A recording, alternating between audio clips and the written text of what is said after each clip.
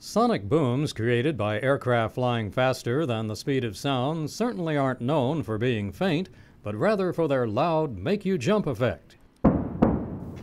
But sonic booms also have a quieter side. NASA's Supersonics project is embarking on a new effort to characterize that fainter side of sonic booms in the Farfield investigation of No Boom Threshold Project, or FaINT.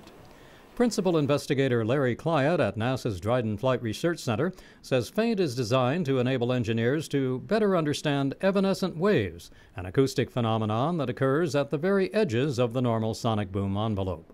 Then you have your evanescent waves, which is on the other side of that.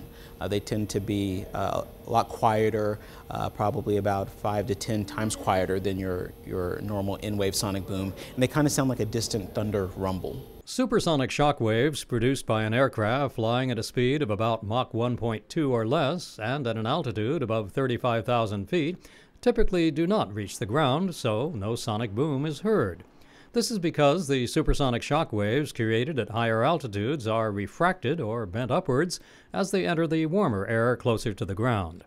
When these shock waves curve upward, they create a series of sonic boom waves that are focused along what is called a caustic line. Another phenomenon that produces evanescent waves is called lateral cutoff.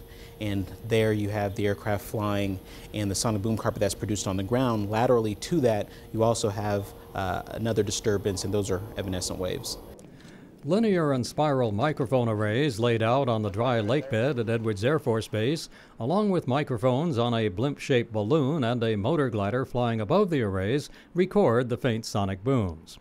Project manager Brett Power says the overarching goal of NASA's sonic boom reduction research is to collect data that could help make commercial supersonic flight over land practical.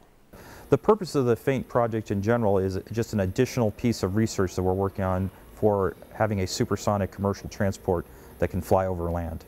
NASA's always trying to push research, push boundaries, and one of the things we're trying to do is to bring commercial supersonic travel to the world.